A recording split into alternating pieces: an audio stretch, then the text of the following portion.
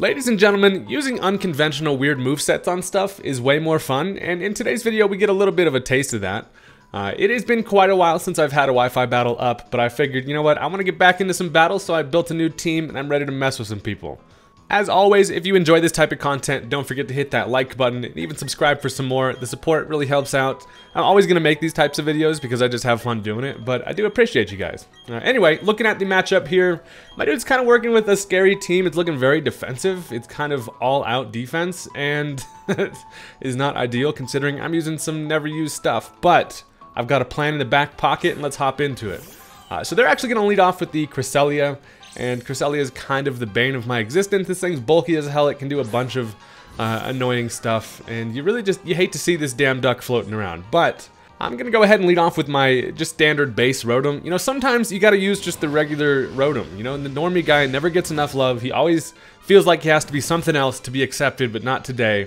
I actually ended up going for a Will-O-Wisp turn 1 because I kind of expected this thing to maybe switch out into something like the Snorlax. It was an easy play to switch in the Shadow Ball, and I was like, maybe I'll catch that boy with a burn. And unfortunately not, this thing actually just stays in and goes for a Trick Room. So now I'm dealing with some Trick Room shenanigans, and I guess that's kind of cool. You know, makes things a little bit interesting here. But now this thing is faster, goes for the Light Screen, and now Pinhead is not going to be able to do a damn thing. So I go for the Volt Switch here. Kind of just want to conserve the Rotom. I probably should have stayed in and just went for the Shadow Ball.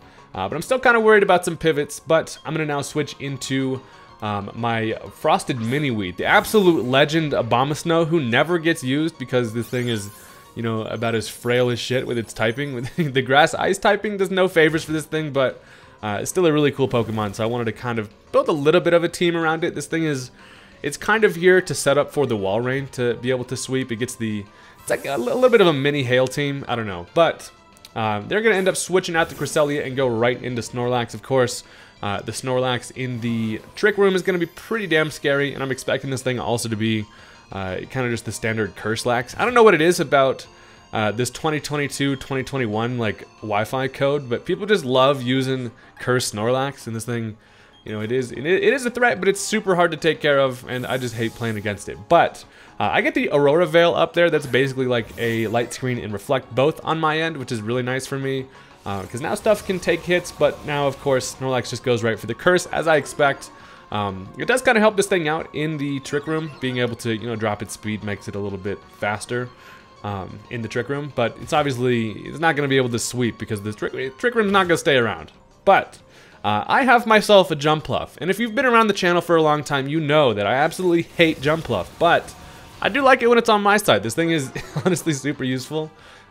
Shout out to the Nuzlocke that I recently did over on Twitch. This thing came in really clutch. Jumpluff is always super nice to have, but I'm going to go for this Leap Powder here. As he got a little bit greedy there, I went for another Curse. He wasn't going to be able to knock me out through the Aurora Veil, so this thing wants to set up, you know, as much as possible, but I'm able to land that Sleep Powder, which is great. Now, this Jumpluff is a little bit unconventional, and as you're seeing, it's Swords Dance with Seed Bomb and Substitute, so this thing...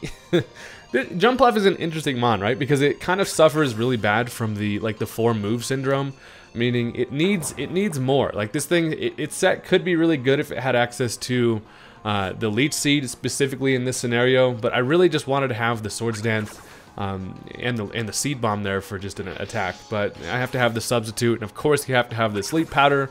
So ideally, I would have Acrobatics, freaking Leech Seed, so many different options for this thing, U-turn. But it's not going to be there. So this thing actually wakes up quickly, which is not generally what you're going to expect from a Snorlax. This fat boy looked like he could take naps all day, but he's up and he's going for some more curses. And now I believe that is 3. So this thing's defense is looking pretty damn nice at this point, but I do have a Swords Dance up. Now, this Jumpluff, you know, albeit if it was any other Jumpluff set, it probably would be better in this matchup. But the Swords Dance set, I'm convinced can get some shit to work against old Tubby over here. So I go for another Sleep Powder, just doing annoying Jumpluff shit like he's supposed to do. And I'm going to go for another Swords Dance, because after this, I'm going to be sitting at +4, whereas Snorlax defense is at +3, so I'm going to have a little bit of an advantage. But then again, you know, Jumpluff isn't the strongest physical attacker, so he needs all the help he can get with these damn swords. And I'm really just kind of hoping I can win the matchup against this Snorlax. With the sleep support, I should be able to make some stuff happen.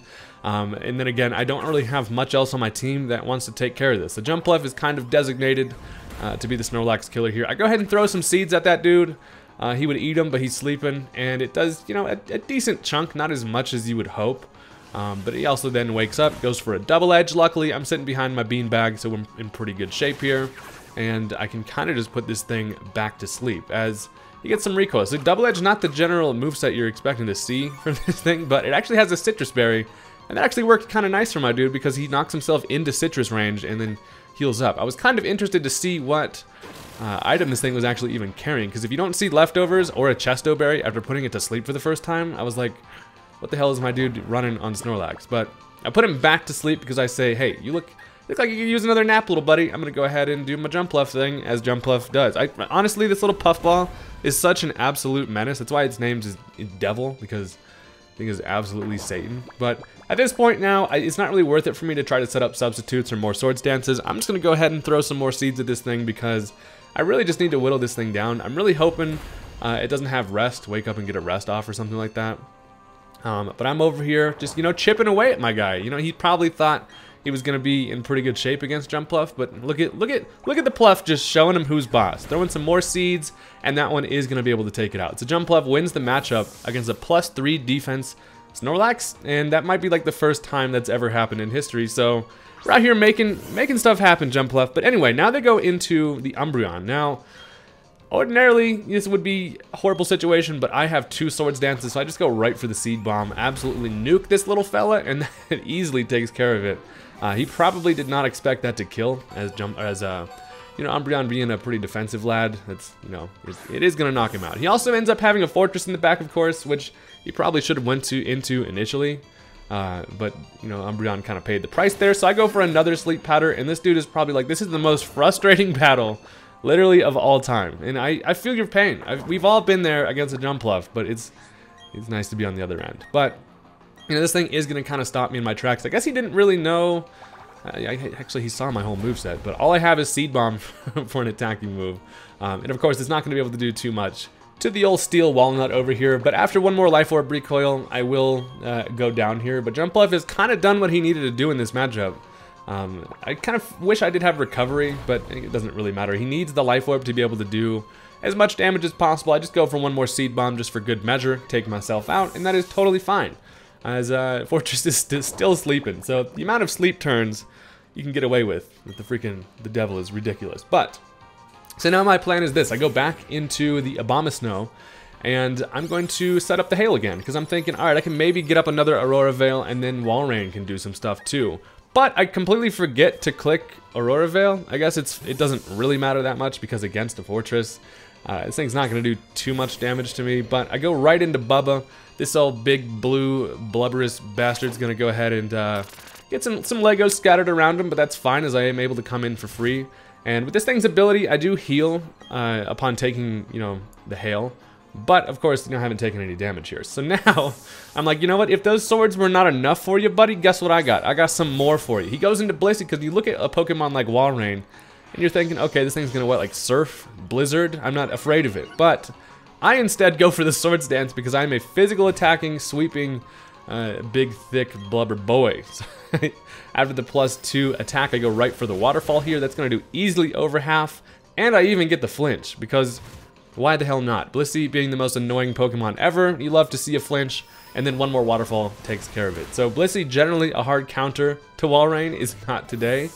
And Bubba is out here putting in work, and then back comes the Fortress. So you honestly love to see all these defensive Pokemon just having a tough time against these ones you never really see do anything. But I just go for the Waterfall at +2. It's going to do a decent amount. And check this out. He eats his berry, which is annoying.